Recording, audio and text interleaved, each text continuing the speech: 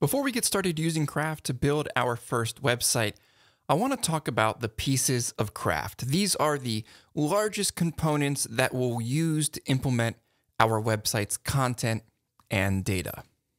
So the first part of the pieces of Craft is sections. And this is how we organize our content or our data in Craft. And inside of sections, we have different types. We have a channel, a structure, and a single. So a channel in Craft is used for a collection of related entries, like for new articles, for blog posts, for recipes, kind of serial content that is all similar and contained together. And this is something that you also want to keep adding to over time, like articles, blog posts, videos, things like that. The next one is called a structure. This section type is similar to a channel section in that it's a collection of entries. However, the structure section groups them in with a relationship and a hierarchy. So there's a hierarchy or a nesting, which is also reflected in the URLs. So as an example, if I have /about for an entry, and then about offices, and then about offices Austin, using a structure section, I could create this hierarchy in the URL, and that'll also be represented when I'm managing that content inside of the Craft control panel. And we'll build a structure section as part of this course, so you'll be familiar with that as well.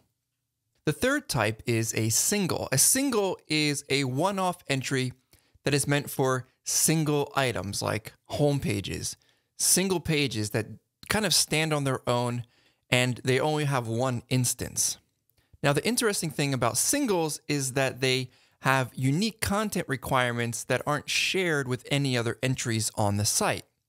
And because of that, when you define a single, you also define a specific template that single is tied to. Whereas when you define a section, whether that's structure or channel, you define a single template that is going to be used for all of the entries when they're viewed. With a single, you can specifically say use this template because this is something special, like a home page. So those are the pieces of Craft and the different parts of Craft that you need to know for content.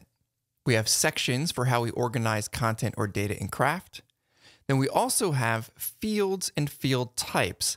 Now this is how we define content types that we store as entries. This is where you take your content requirements and begin to model them in Craft. Then we have entries. This is how the content is stored in a section. Each individual entry is a piece of content, and that then is made up of one or more fields. And then we have templates. I've already talked about templates. This is how we display content to the end user, and we're typically doing that in the web browser via Twig. So these are the pieces of Craft: sections, fields and field types, entries, and templates. There are a lot of other parts of Craft, but this is the main thing that you need to know and to master to be good at building sites using Craft CMS.